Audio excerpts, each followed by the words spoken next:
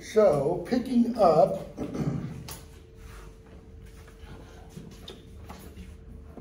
on page 1269, Hamlet and Polonius are talking. If you remember, to back up just a minute, Polonius told the king and queen that Hamlet was mad for love.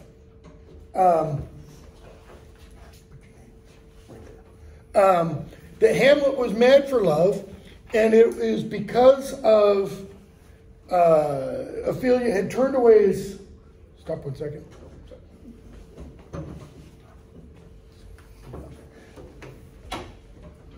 And it was Ophelia's rejection of Hamlet that caused him to essentially go crazy. And so he comes up with the idea that Hamlet normally walks in the gallery or in the lobby for 4 hours at a time. And at some time when he's doing that, he'll spy, or he will loose his daughter on Hamlet, as he put it, with the king and Polonius standing behind an arras, listening to everything, right? Right after he says that, they notice Hamlet enters. So if you're thinking of the stage being like this, and you've got the doorways, this way, doorways like that, the king and queen and Polonius are probably something like this. Hamlet walks through this door, and they notice him, and the king and queen immediately go aside. It's as if Hamlet doesn't see them, okay? They go inside, and Polonius confronts Hamlet. And Hamlet says, you know, you're a fishmonger and stuff, and talks about the sun breeding maggots and carrion, etc. Okay? So Polonius turns the conversation, attempts to turn the conversation away from his daughter, because he thinks Hamlet's harping on his daughter. And he asks Hamlet, what do you read, my lord? Line 188. Because Hamlet has entered with a book in his hands. All right? Words, words, words. What is the matter, my lord? That is, what is the matter of the words? What are the words about? Hamlet takes what is the matter to mean like we would ask that of somebody. If you saw somebody and they had a frown or some kind of strange look on your face, you'd say, what's the matter? What's up? Hamlet hears Polonius say, what is the matter, my lord? And he says, between who?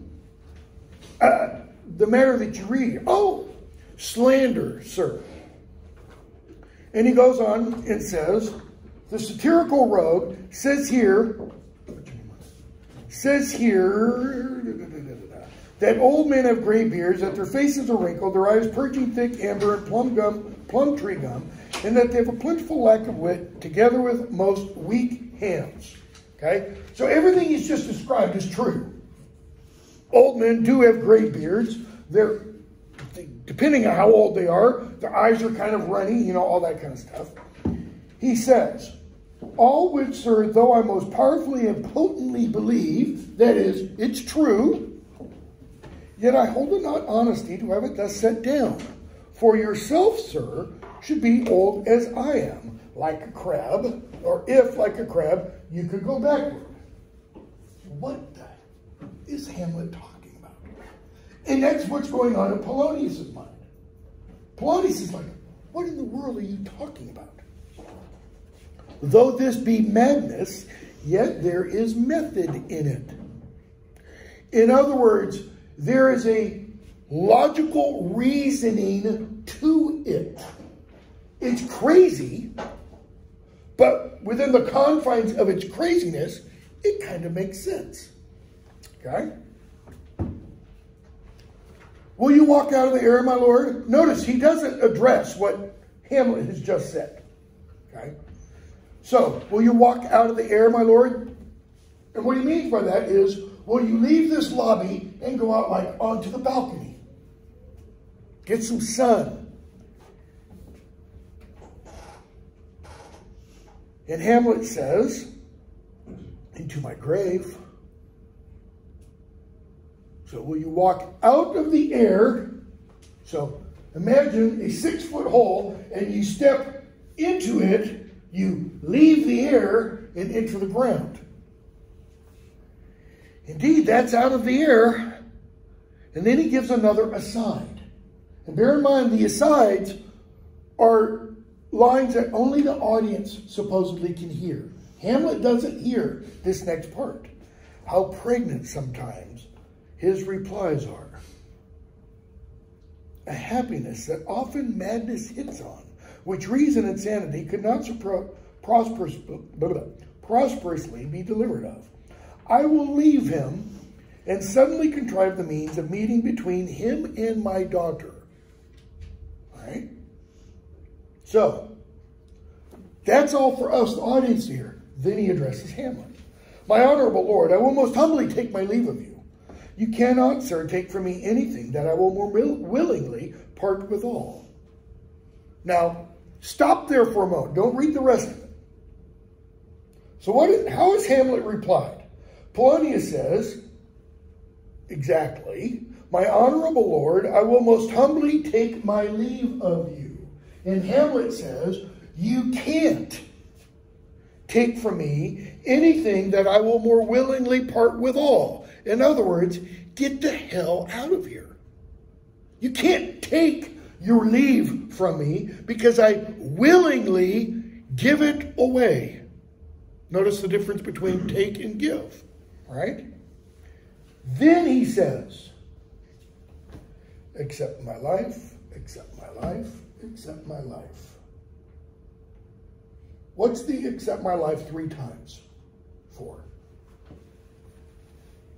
What part of Polonius's final words to him is Hamlet latching onto?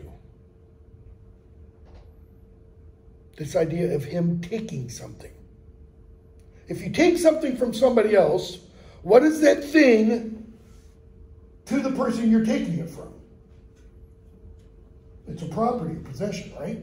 You can't take something from somebody that doesn't belong, or at least is in the possession of that individual. What is in Hamlet's possession? His life.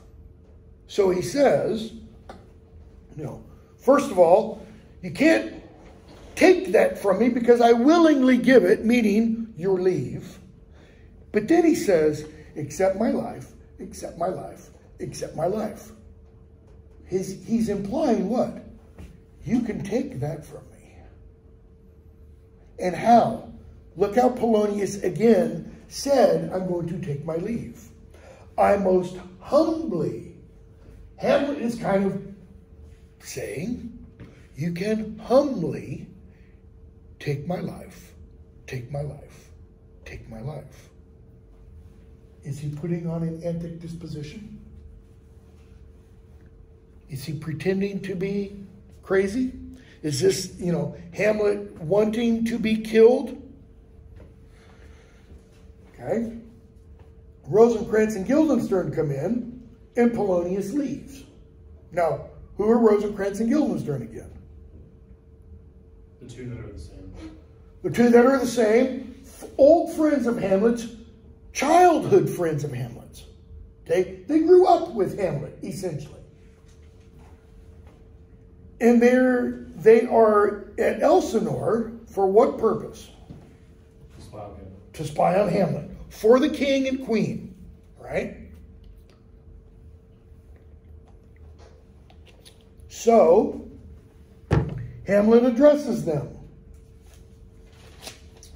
And they kind of talk a little bit back and forth.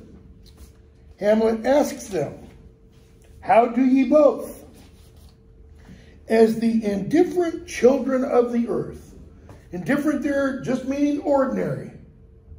Like everyday ordinary people.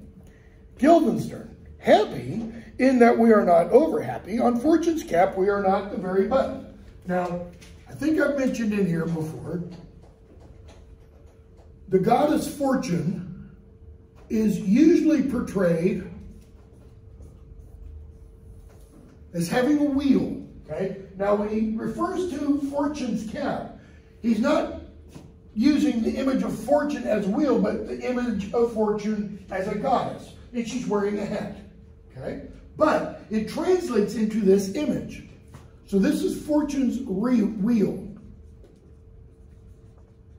Or if you're familiar with the Pat Sajak version, Wheel of Fortune. It's what the whole game show is kind of based upon, is this image. And so Fortune stands over here, she's got the wheel and she turns it. And everybody is on it. And it turns differently for each person. Because my fortune is not yours, and not yours, and not yours, etc. And what he's saying is, we're not right here. Okay? We're happy in that we are not over happy, super happy. On Fortune's cap, we are not the very button. Okay? So think of a cap like this, and it has a button on the top. He's saying we're more like somewhere in this area. Because if you're at the button, where are you? You're at the very top. You're at the apex. And because Fortune's wheel never stops turning, that means you're soon to do that. Okay? So he's saying that it's still... It's still... It's like a cycle. Yeah, oh yeah, entirely. Entirely.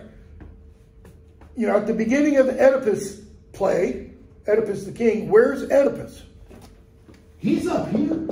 He's got everything going for him. King of Thebes, solved the riddle of the Sphinx, married the queen. He has all the power, you know. And what happens? Because the wheel never stops turning, he quickly, very quickly falls. So, on Fortune's cap, we are not the very button, nor the soles of her feet, Hamlet says. So, you're not at the bottom of Fortune's wheel either. Because if they were, what would life be like? Miserable. Yeah, to put it mildly. Okay? It would be like...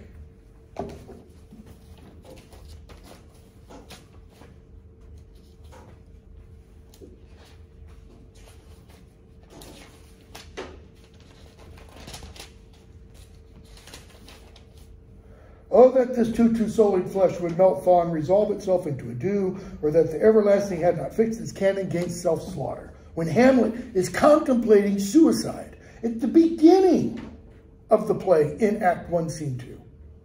Okay? So, you're not here, and you're not here, so Hamlet makes a pun. Then you live about her waist.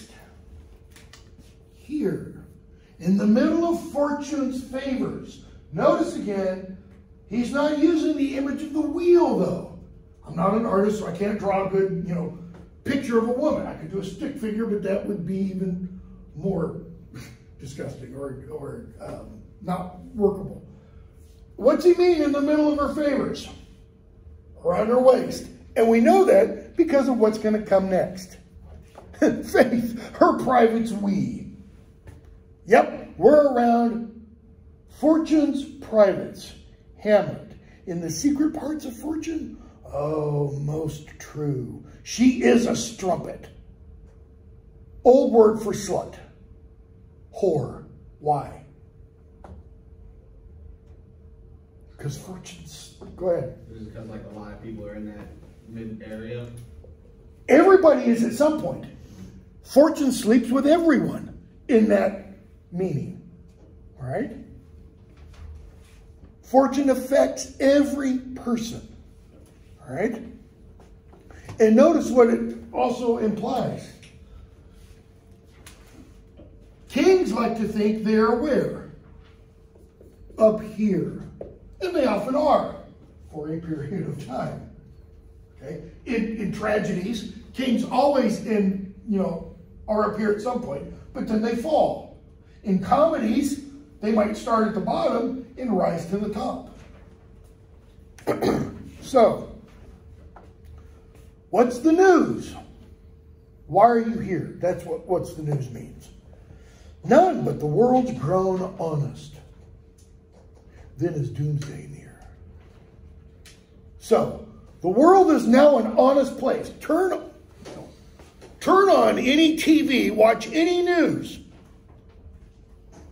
Is the world, that's why Hamlet says, then it's the end of time. But your news is not true. Let me question more in particular. And he starts to act almost like a lawyer. What have you, my good friends, deserved at the hands of fortune, that she sends you to prison hither? So Hamlet is saying Elsinore is a prison. Or Denmark, if you want. Prison, my lord? Denmark's a prison. Then is the world one. So they're saying, Rosencrantz is saying, if you consider Denmark to be a prison, then guess what? He extrapolates from Denmark to say Denmark is merely a microcosm of the entire world. So if you think Denmark's a prison, then the whole world's a prison. Hamlet, a goodly one, in which there are many confines, wards, and dungeons, Denmark being one of the worst. Does Hamlet disagree? Does Hamlet say, no, you're not right. The world is not a prison. Hamlet says, you're right. There are many confines, line 235, places of confinement, okay? Wards and dungeons. We think not so, my lord. Rosencrantz uses we, not the royal we, but the we. Guildenstern and I, we disagree with you, my lord. We don't think the world is a prison. Why then, 'tis none to you. And Shakespeare, very next sentence, brings up a huge philosophical question. And it's even more than just philosophical. It's kind of basic human nature, basic human perception. Okay? Why then, 'tis none to you, for there is nothing either good or bad, but thinking makes it so. To me, it is a prison. What is Hamlet's point? It's all about perspective. It's entirely about perspective. Remember, I've mentioned several times, this play is probably the most religious of Shakespeare's plays. St. Paul says, and I can't remember where, somewhere in the New Testament, that anything you do, do to the glory of God. Okay, that's easy to understand. He then goes on and he talks about fasting rules and what kind of stuff you should eat. And he says, it doesn't matter. If eating meat makes you essentially feel guilty or feel bad, then to you, Paul says, eating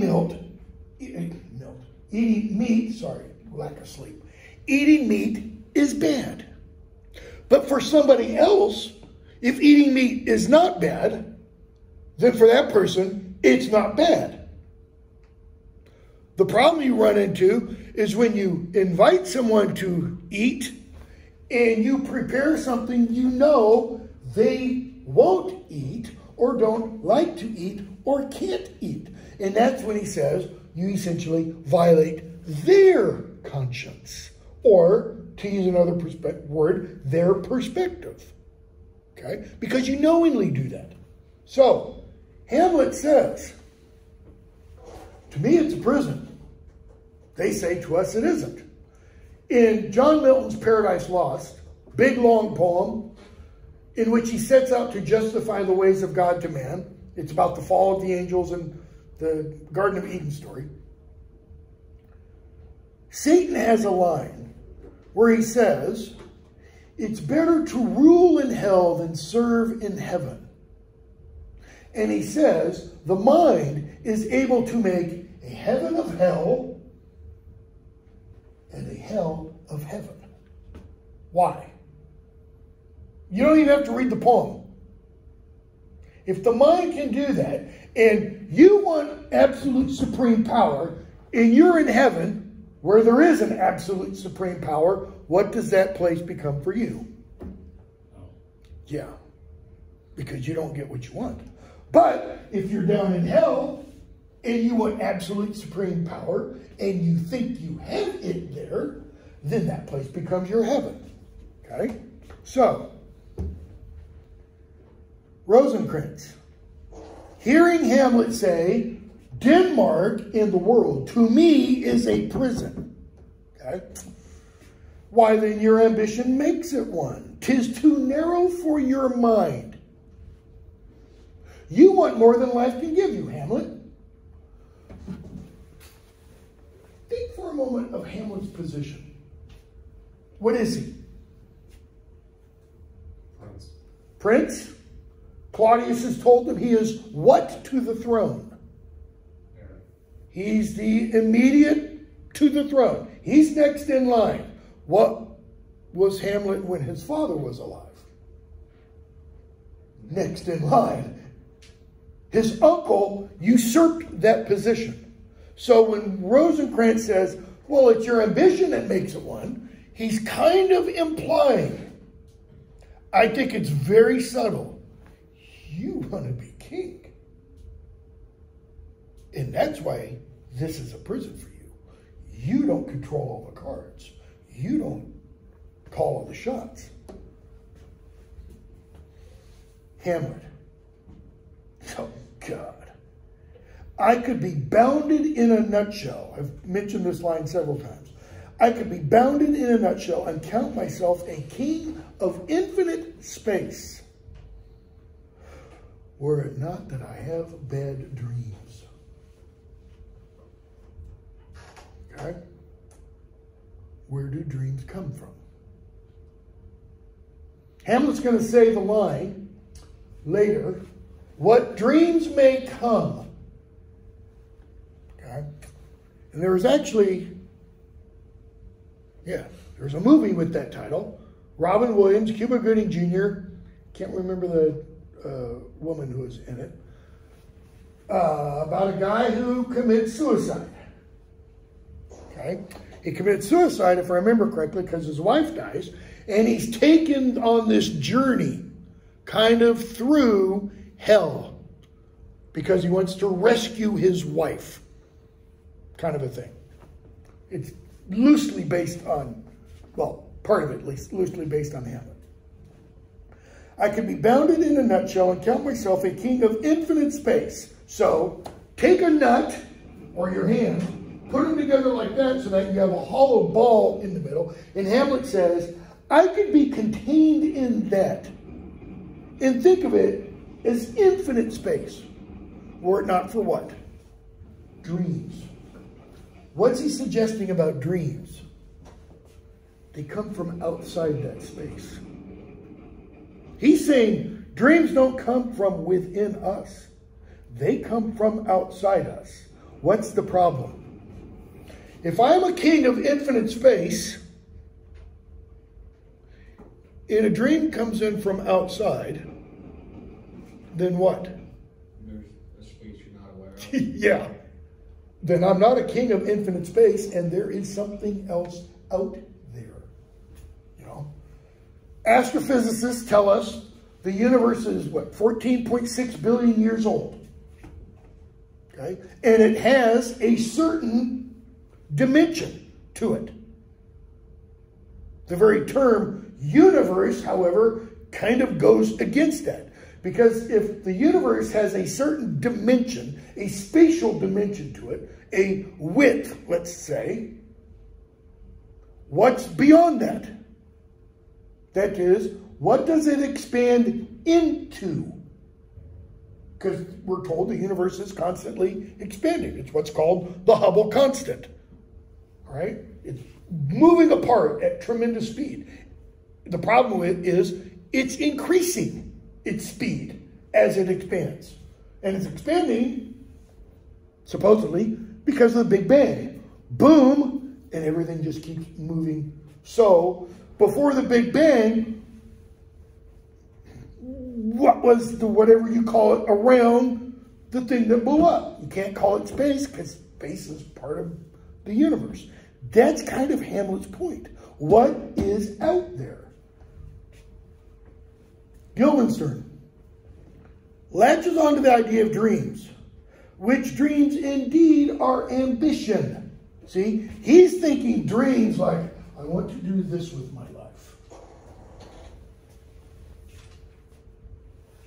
For the very substance of the ambitious is merely the shadow of a dream. Substance.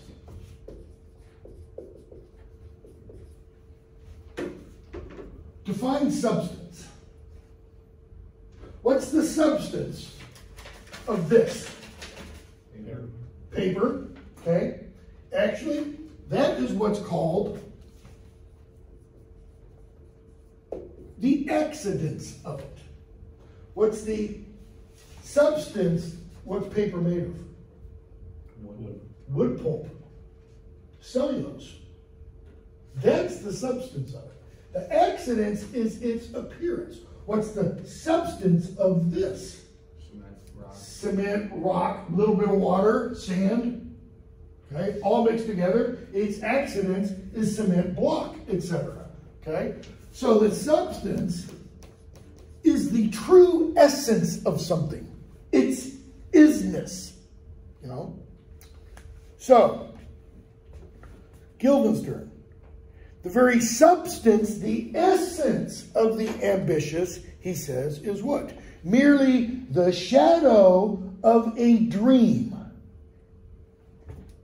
Now think about that for a moment. What casts a shadow?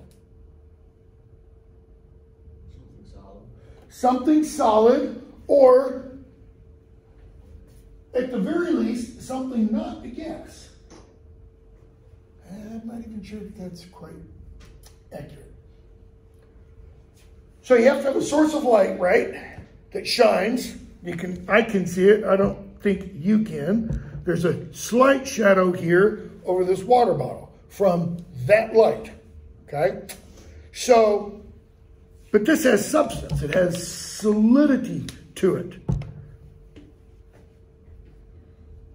The shadow of a dream. What kind of substance do dreams have? And we kind of go right back to A Midsummer Night's Dream, where Theseus gives his long little speech, kind of an oxymoron there, his long speech about dreams and lovers, poets and lunatics. So, the substance of the ambitious, the essence of the ambitious, is the shadow of a dream. So how substantial, let's say, is the shadow of a dream? Shine a light behind a dream. Dream doesn't have solidity, right? It's airy nothing, as Theseus puts it. Hamlet, a dream itself is but a shadow. Now think about that sentence for a moment. A dream is a shadow. Okay. A shadow is caused by something blocking light. So what is creating the shadow that is the dream? Memories. Louder? Memories. Memories? Where do dreams come from? Outside. That's Hamlet's whole point. What's the essence? Where do these come from? If a dream is a shadow, that means it is an image created by something else. Right? Because a shadow is an image of something. It might not be an exact image. If it's an overcast day, you're going to have very, very slight shadows. If it's a bright sunny day, you're going to have pretty strong shadows. Shakespeare's getting at Plato's allegory of the cave, okay? Which, very briefly,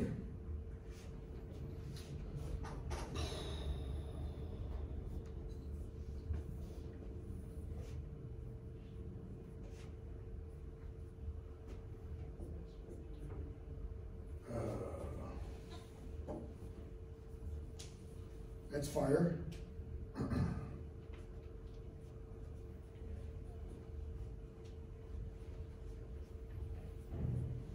These people down here, this represents more than one person. These people are chained. There's a wall here, okay? These are people walking around. This is a kind of a wall here. These people are walking around here, carrying things and doing things. So there's a fire behind them that does what? It casts their shadow onto this wall. All right? The individuals here are chained and cannot turn around. They do not know that anybody is behind them. All they can see is what is directly ahead of them. For them, what they see directly ahead of them is all of reality. All right? Plato says, this right here is us. Or Socrates says it. This is our experience of the world. We think we see everything that is real. But he says everything we see, this book, this paper, this bottle, this phone, this body, those bodies, they're all shadows. They're all copies, images of the real thing that's here. Okay? So he talks and says, imagine what it would be like if one of these people was unchained and led back up out to the real world and saw real sunlight and real trees. In other words, this is the world of what he calls forms or ideals, meaning ideal things. Like in Plato's understanding, somewhere out there, there is a notice like this that is absolutely perfect. Notice this one isn't perfect anymore. It's got a bent corner, it's got a stain. But somewhere out there is a perfect one. Just as somewhere out there, there is an ideal bottle. And every bottle on earth is a reflection of that. Because all bottles have what? Bottleness. What do all bottles do? Contain water. They contain a liquid. Okay? Maybe not even liquid. Sometimes something else. Okay? All desks have what function? To be able to put something on, to be able to lean on, to write on. All chairs. What's the difference between a chair and a stool? Chairs, most people would say, have 4 legs, kind of a thing. A stool, 3 legs generally. Okay, so there's different qualities. Plato's whole point is that everything down here is a copy. It's an imperfect copy of what is real out there. And what we need to try to do is to get from here to there. All right? So, the dream is itself but a shadow. Rosencrantz, truly, you're right. I agree. And I hold ambition of so airy and light a quality that it is but a shadow's shadow. Ambition, the desire for more, is a shadow's shadow. In other words, there's nothing real about it. Hamlet. Then are our beggars' bodies and our monarchs and outstretched heroes the beggars' shadows. So, the beggars, he says, the people you see under the bridge at Broad Street, on the on-ramps to I-24 and such, or off-ramps from I-24, they are the real bodies. They are the things that are out here. The real trees, the real rocks, the real forms. And what? And our monarchs and outstretched heroes, the beggars' shadows.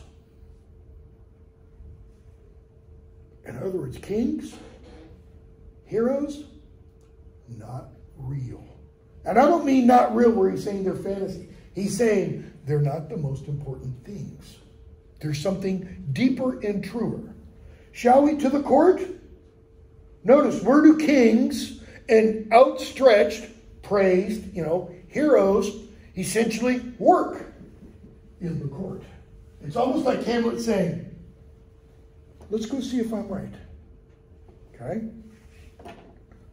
So, Hamlet says, when they say, we'll wait upon you. No such matter. I will not sort you with the rest of my servants. I'm not going to include, yes. So is Hamlet immediately suspicious of them? Oh, yeah. Because they don't belong there. They don't belong in Elsinore. They've been sent for. Okay? So, Hamlet says, I won't include you with the rest of my servants. No, I'll speak to you like an honest person. But in the beaten way of friendship, what make you at Elsinore? And what he means is, why are you here? Well, to visit you. No other occasion. No, he says. Is it a free visitation? Come, come. Deal justly with me. Speak. What's he telling them? Tell me the truth. Tell me the truth. Fess up. Be honest. Guildenstern, what should we say, my lord? What do you want to hear? That's almost what he's saying. Hamlet, why, anything but to the purpose. Well, say whatever you want, but to the purpose? Answer my question. Why are you here? You were sent for. And so he tells them, I know why you're here. You were sent for. There's a kind of confession in your looks. Because when he says you were sent for, every production I've seen has Rosencrantz and Guildenstern look guiltily at each other. Like, oh no, he knows. I know the good king and queen have sent for you. To what end? That is, for what purpose? That you must teach me. So, what is your purpose for being here? Well, let me conjure you by the rights of our fellowship, by the constancy of our youth, by the obligation of our ever-preserved love. Conjure, like I'm going to issue a spell. By all these things, tell me the truth. Whether you were sent for or no. And so Rosencrantz says to Guildenstern, what do you think? I don't know. We were sent for. And Hamlet says, I'll tell you why. So shall my anticipation prevent your discovery. In other words, and you won't have to tell me the truth. You won't have to betray the king and queen. I have of late, I know not why, lost all my mirth, forgone all custom of exercises, that is, his daily routine, whatever that involved. Okay? And indeed, it goes so heavily with my disposition that this goodly frame, the earth, he's not talking about his body. The earth seems to me a sterile promontory. This most excellent canopy, the sky, the air, look you, this brave overhanging firmament, this majestical roof fretted with golden fire, it appeareth nothing to me but a foul and pestilent congregation of vapors. It's like ammonia gas, killing. What a piece of work is a man. How noble in reason, how infinite in faculties. In form and moving, how express and admirable. In action, how like an angel. In apprehension, that is understanding, like a god. The beauty of the world. He's saying humanity is the paragon, the highest form of creation. And yet, to me, what is this quintessence? Okay. So you've had essence, now you get quintessence of dust. Quintessence, line 289, the fifth essence of ancient philosophy, supposed to be the substance of the heavenly bodies and to be latent in all things. The ultimate essence. Okay? What is man? What is this quintessence of dust. From dust thou art, and to dust shalt thou return. God tells Adam, man delights not me. And then they do something. Before Hamlet says, no, nor woman neither, though by your smiling you seem to say so. So what he's just told us. One, I'm not homosexual.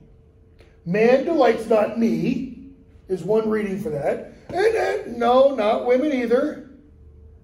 Okay. I didn't think that at all, Rosencrantz says. Why did you laugh then when I said man delights not me? You thought, well, of course, you're straight. You like women. To think, my lord, that if you delight not in man, what Lenten entertainment the players shall receive from you. Okay? So he tells Hamlet via those lines, there are players, actors, coming to Elsinore. So if you don't take any delight in human affairs, in human activities, what's the purpose of their coming? Okay? Hamlet says, he that plays the king shall be welcome. His majesty shall have tribute of me. The adventurous knight shall use his foil and target. The lover shall not sigh. Gratis, that is without grace. Okay? The humorous man shall end his part in peace. In other words, whatever kind of work they do, if he puts on something about a king, something about a knight, something about a lover, something about a clown, something about a clown, you know, and the lady shall say her mind freely. Who are these players? Okay. And we're going to skip a little bit. Hamlet asks, are they children? Line 318. Who maintains them? That is, who runs the company? Who's in charge? Will they pursue the quality no longer than they can sing? That is, will they do like Bottom and the others did? Will they overcharge themselves? Okay.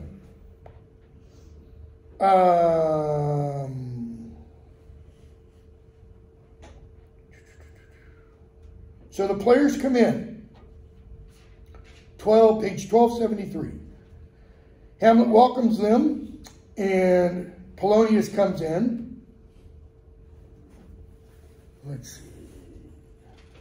Polonius tells Hamlet, line 361, that these actors, quote, are the best actors in the world, either for tragedy, comedy, history, pastoral, pastoral comical, historical pastoral, tragical historical, tragical comical, historical pastoral, scene individual, or poem unlimited. In other words, they range the gamut. They can do everything. All right? So Hamlet mentions Jephthah of Israel. You've got a gloss. You can look it up. Judges 11. It's one of the judges. And he said, what a treasure hadst thou.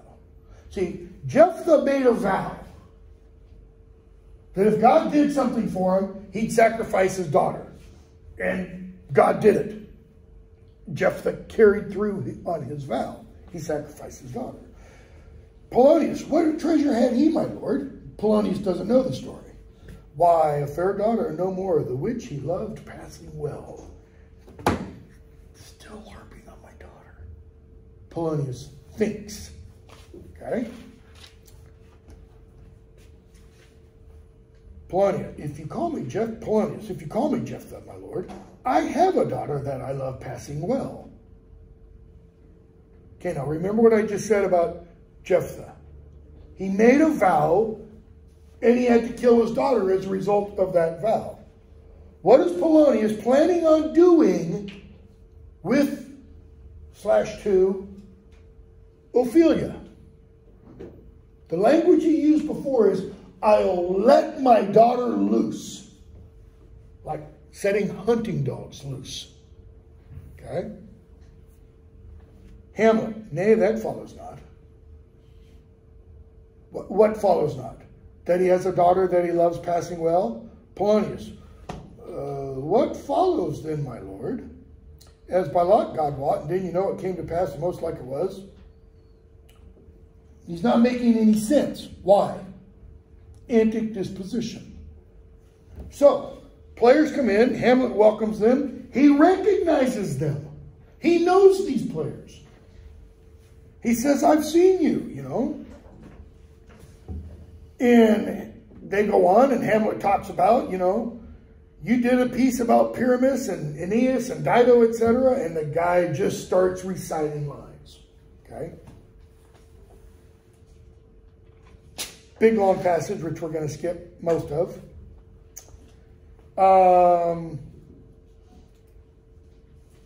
So, Hamlet says, bottom of page 1276, to the first player. Can you play The Murder of Gonzago? About line 487, 488. Aye. We'll have that play tomorrow night. He says, and you could study a speech, a dozen, 16 lines. That is, you could add some lines to it. Aye. Very well. Follow that lord, that is Polonius. So everybody leaves, except for Hamlet. Hamlet gets another soliloquy. Now I am alone. And that line should kind of reverberate. Because it means, one, I'm alone on the stage. Two, you can hear my thoughts. But it also means, I am alone. I am really alone.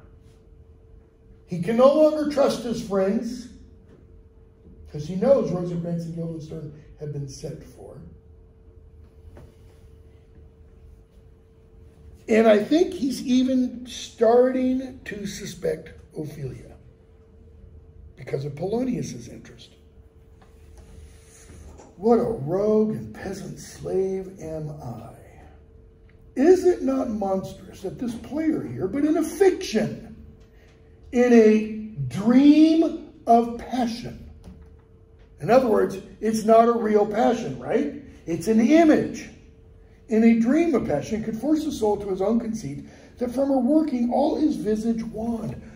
In doing the lines that the first player just did, he had tears running down his face. He looked like he was really suffering. What's Hecuba to him? Hecuba, the wife of Priam, king of Troy, mother of Hector, who is killed by Achilles. Okay. What's Hecuba to him, or he to Hecuba, that he should weep for her? What would he do had he the motive and the cue for passion that I have? In other words, what if he had, to go back to Hamlet's response to his mother, about take your knighted cloak off and stuff, you know, it seems particular with you. What if this actor had that within which passeth all show?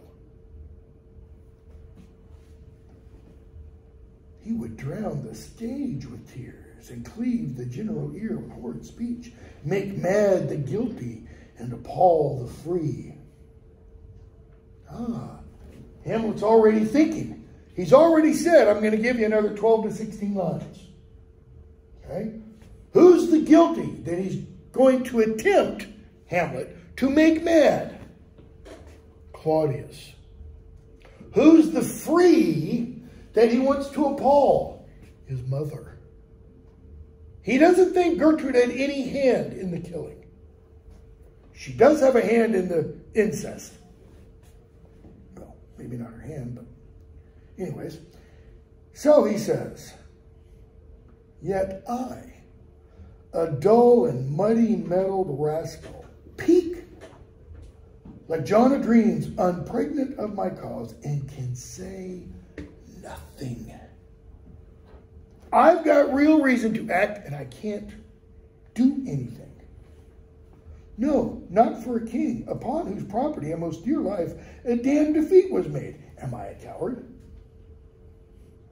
Who calls me villain, breaks my pig, smacks me upside the head, is what that means, plucks off my beard, a very offensive action in the Middle Ages and Renaissance, okay? and blows it in my face, tweaks me by the nose, gives me the lie of the throat. Who does these things to me? Have we seen anybody do any of that? No, we haven't. So Hamlet is saying, why can't I bring out from inside what is in me? What did he tell the ghost? He said, I'll take care of it. No time. And here we are almost to Act 3. And Hamlet hasn't acted. You'll hear in political conversation, pundits and such, we'll talk about, when somebody's trying to decide whether or not to run for office. Every now and then, they'll describe someone as being Hamlet-like. Why? Because they think Hamlet is indecisive. Question for you, is Hamlet indecisive? As in, I don't know what to do. It's literally one of the big questions about this play. It goes back hundreds of years. So, Hamlet says, it cannot be, but I am pigeon-livered and lack gall to make oppression bitter. Or ere this, I should have fatted all the region kites with this slave's offal. That is, I must be a coward. Because if I weren't, then before now, I would have done what? I'd have slaughtered Claudius and left his body outside for the birds to eat. Bloody, bawdy villain. Remorseless, treacherous, lecherous, kindless, meaning against kind, villain. Oh, vengeance. Why, what an ass am I? This is most brave, that I, the son of a dear father murdered, prompted to my revenge by heaven and hell. Okay? Big question. Is he prompted by heaven? Who says, vengeance is mine? The Lord. In the Old Testament. What does Jesus say? Someone hits you, do what? Turn the other cheek. Okay? Must like a whore. So I, who have all this reason act, must like a whore unpack my heart with words and fall a cursing like a very drab. Ah, fie.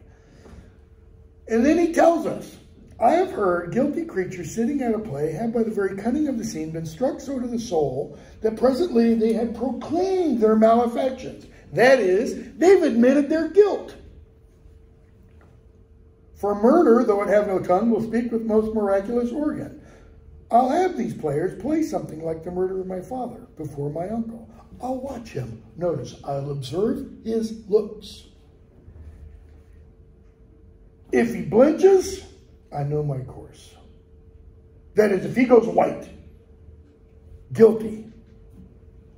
The spirit that I have seen, now he tells us this, may be the devil. The ghost may not be the ghost of his father. It could be a demon. Designed to do what? Designing to do what? Trick him. To get him to commit a mortal sin. Murder. Murder is a mortal sin. Okay? And the devil has power to assume a pleasing shape. It's in the New Testament.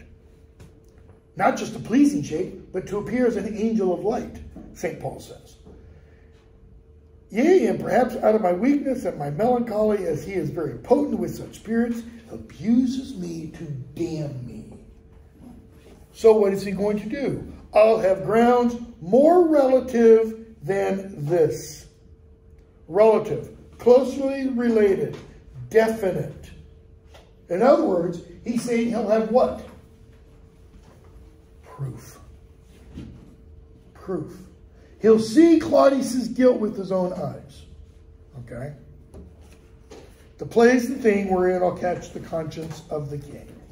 All right, we'll stop there. Don't forget the quiz that is due Wednesday evening. It's over Acts 1 and 2.